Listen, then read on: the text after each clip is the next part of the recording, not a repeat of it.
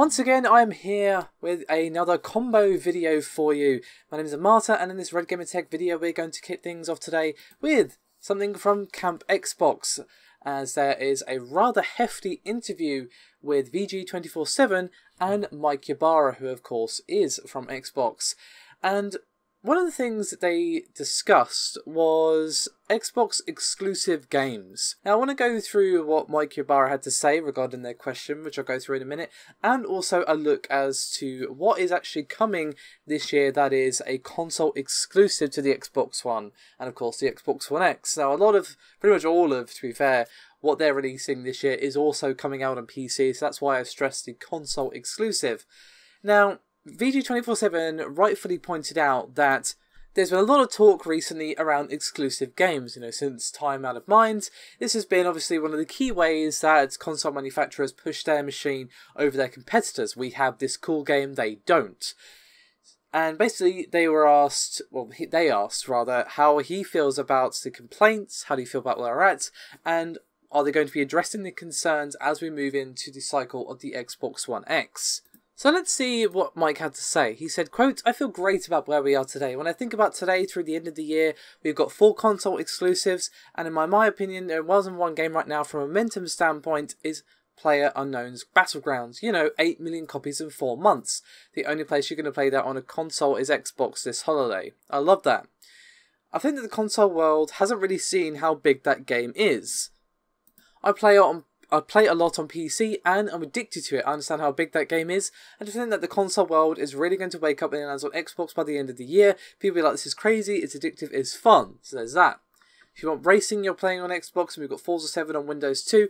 I love that Windows racing games are coming back as well.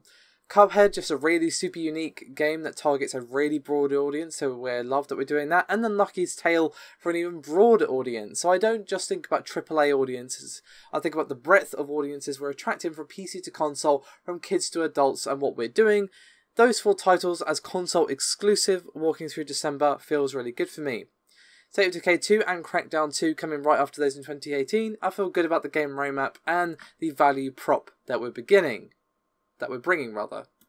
And he does indeed mention most of the games that are on the list that I have for upcoming Xbox One exclusives. I have a rather nice list here put together by Gimatsu, and I will include a link to this in the description below and also as the pinned comment if you're at all interested. And they even have some nice keys where you can see the full exclusives. They're obviously not that common, and the more common is the console exclusive, whereas of course the console it's releasing on is the Xbox One/X, and of course it's also releasing on PC.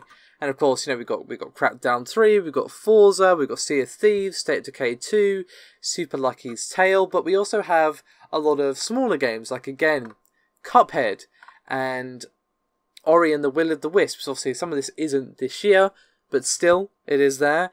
And obviously the biggest thing is undoubtedly going to be PlayerUnknown's Battlegrounds. That is a huge get for Microsoft. And of course there has been a fair talk recently in the last couple of weeks about whether or not the game is eventually going to come to PS4, and that is actually going to be a timed exclusive for the Xbox One/X. And there have been a couple of comments that kind of hint at the fact that it is going to come out on PS4, but to be honest, I fully expect it to, because I just don't see Bluehole turning down the huge player base that they could get on PS4. This game is huge, and rightfully so, and I just don't see them agreeing to a full exclusivity deal. But again, if Microsoft waved enough cash in their face, possibly, but I do think this is going to be timed exclusive, just purely based off a couple of offhand comments from a couple of people over at Xbox. Nothing concrete, I'm afraid, but still, it is definitely a huge get, even if it is only a timed exclusive. And obviously there's even smaller games like Ashen, which we saw revealed at E3, which looks really, really interesting.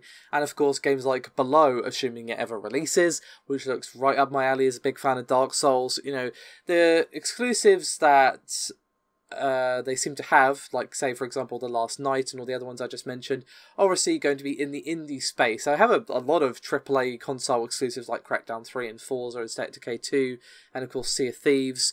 But the real meat of their exclusive list really is on the download-only titles, which obviously means the the smaller games, the indie games. Obviously, PlayerUnknown's is kind of the exception to that rule, but most of them are the games that are probably going to be bought for like, you know, $20 to $30, something along those lines. So of course you're going to be saying, well, what about Sony? And well, the list is definitely longer. Whether or not these games are of any quality is another matter entirely, but the list is definitely longer. Again, this is going off the list on Gematsu, which I will again link below. But just to read off a few, obviously, you know, we've got big titles like God of War, and we've got Death Stranding, Detroit Become Human.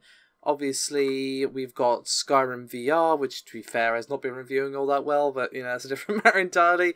The Final Fantasy VII Remake, The Last of Us Part 2, I mean, there's Knack 2 as well, but who cares, really?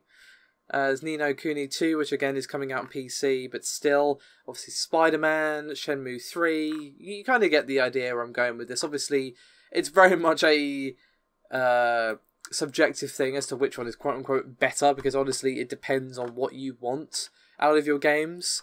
But it's definitely an interesting question as to whether or not Microsoft are going to be able to step up their game when it comes to console or otherwise exclusives. Obviously they have basically no real exclusives because all their games are coming out on PC as well. But obviously Microsoft don't really care where you play the game as long as you're playing the game, so that's not really a down point for them. Whereas Sony, of course, are very much limiting people. It's like, you have to play this on PS4 with a lot of these, like Death Stranding, it's only going to be on PS4. And Final Fantasy VII potentially could be on PC and Xbox One. We don't actually know, at least I don't think we do.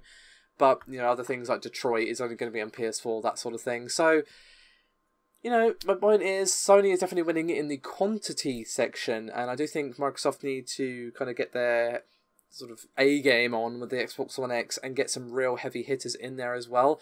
But, of course, what really matters is the quality of the games and, of course, having a good amount of those available for the launch of the console. Although, to be fair, most console launches have been pretty dire when it comes to the games available. I don't think I've ever seen a console release, really, that has had more than a few games that are actually decent. Obviously, with Switch, we had, you know, Zelda, and obviously the PS4 launch wasn't brilliant in terms of games. Xbox One games weren't brilliant at launch, so it would actually be kind of following tradition if the Xbox One X wasn't brilliant either, but hey-ho. I'm kind of dawdling a little bit on this point, but I do want to finish up with yet more news from Camp Intel, as we've had yet more benchmarks for the 7980XE, and this is of course the 18 core. We've got 4.5 GHz Cinebench scores. Now, yesterday I discussed a Firestrike score which was posted, but now you can see the Cinebench scores and of course all the information about the user's build that they've provided as well, and a fairly nice score that it is as well.